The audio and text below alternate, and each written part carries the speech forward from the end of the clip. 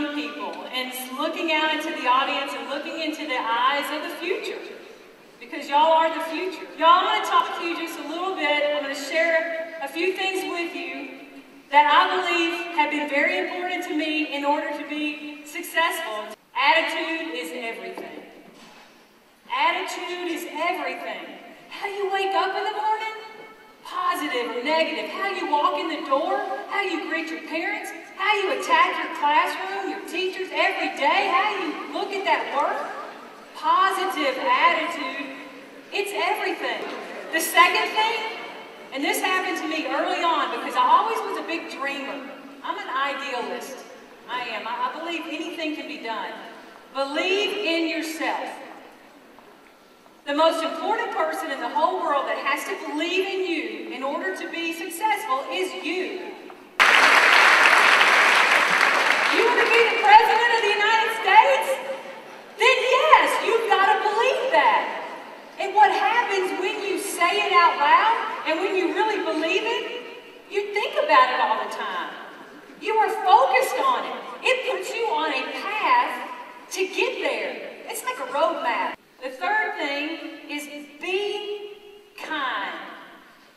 You're like, God, that doesn't have anything to do with being smart, or passing all your tests, or,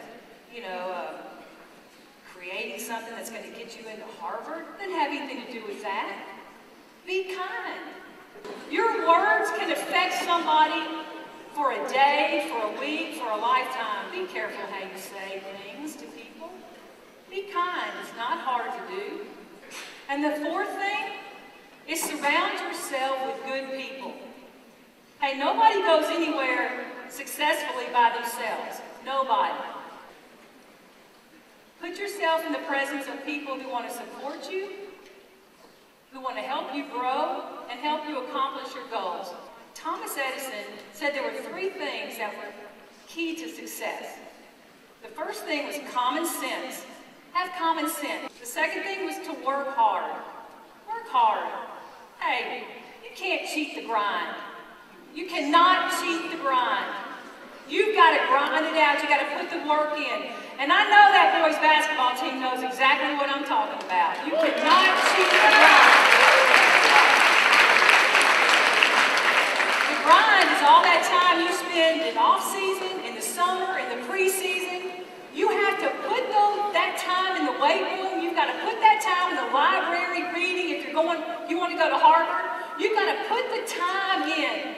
You're not going to lay in bed and all of a sudden success is going to fall on your lap. It doesn't happen that way. You've got to go put the time in. Can't cheat the grind. And when you do the grind, then you let it shine. That's how that works.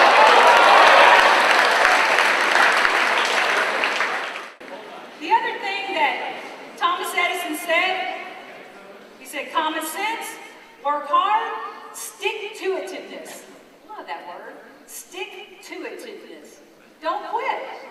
Don't quit. You got to stay with it. You can take all these things that I've said, and I remember when I was in the 8th grade, I couldn't beat this one tennis player. She was better than me. I was a better athlete. I was bigger, faster, stronger, and I could not beat her. I couldn't understand why I couldn't beat her. Well, I got older, and I go back, and I remember thinking about that.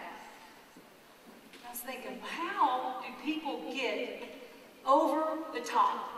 How do they get over the top? Because I know there's a lot, so probably every one of you in here are bright, you're motivated, you're going to college, you've got goals and dreams, but there's going to be a lot of competition for whatever position you're looking to be. Whatever your profession is, there's competition. How are you going to get over the top? How are you going to beat them? What's going to be your edge? And that's the word that I remember thinking of.